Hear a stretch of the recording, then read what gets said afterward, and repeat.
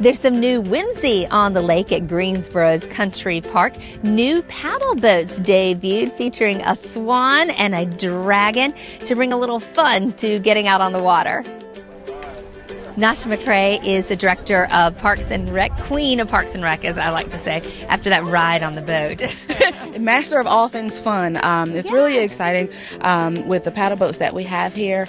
This is just one of some really cool things that we have as part of the Battleground Parks District and Country Park. So it's exciting to be able to unveil this for the community to be able to come out and enjoy it before it gets cold and the weather starts changing. I mean, it's actually gorgeous to be out right now. This is the perfect day. This is a really nice time. We've been watching the progress on the carousel. We've been seeing pictures online of the animals, and there's going to be a swan on the carousel. There's a swan now on the lake. Absolutely, as well as that we also have a dragon, and we have a dragon in the Science Center. A real dragon? Yes. Kimono dragon. Yeah, so we really wanted to make sure that the things that we have out here reflect the things that you'll see in the Battleground Parks District, and so this is just a preview of some other things that will be on board in the spring. So give us a little teaser of some things that we can look forward to seeing. So in addition to the paddle boats, we do have the carousel that's going to kick off and be available in the spring and summer. The zoo expansion at the Science Center is going to be available and getting ready to get started. We have tons of things already out here for folks to do at Country Park, so we get lots of folks that come out and walk on our trails. We have the dog park, and then we're also really excited to start the planning for the first phase of Battleground Parks District, which is going to be a really cool way to connect the carousel with Country Park. So there's always something available for people to do here. Why did you pick that one to ride? Because I like it. Why do you like it? Because I like the purple of the color. I like the purple too. I thought you might say that. Are you a good paddle boater? I don't know how to paddle yet. I think you're going to learn, don't you think? Can you do it?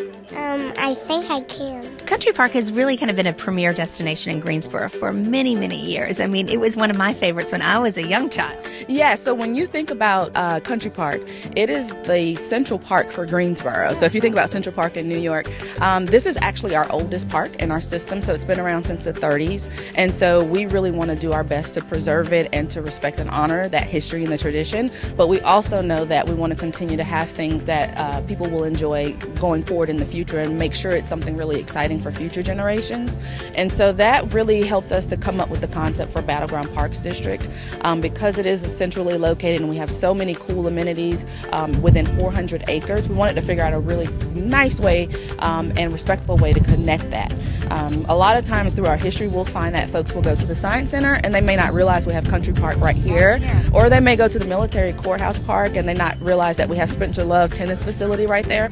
And so we just really got all the masters of the master planning and all the folks that control these areas to get to talking about how we can do a better job to market this and spread the word so people know what we have. And so that's what's really exciting about it, being able to work with different groups to come up with a concept that really benefits everybody. I can tell you love this. I do. And this is the perfect day to be here. Like you said, the weather is gorgeous. The park is great. The Science Center is great. It's really exciting to see what they're doing there. In this park particularly, we get almost 1 million visitors a year.